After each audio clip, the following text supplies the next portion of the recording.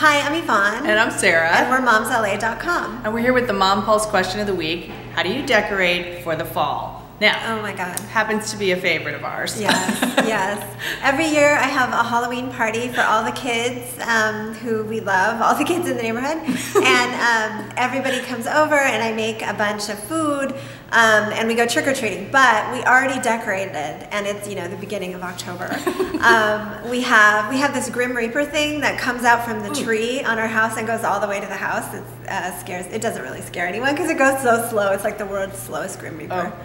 And then we have like a little, you know, we have like little gravestones, and we have these awesome pumpkin lights that are around our little, you know, around our porch. It's nice. I love it. It's awesome. We love Halloween too. My husband goes for a little of the, well, let's just say grim. He's much scarier with his decorations, so they're very not kid friendly, but we do it anyway. And we have the PG version. Happy Halloween.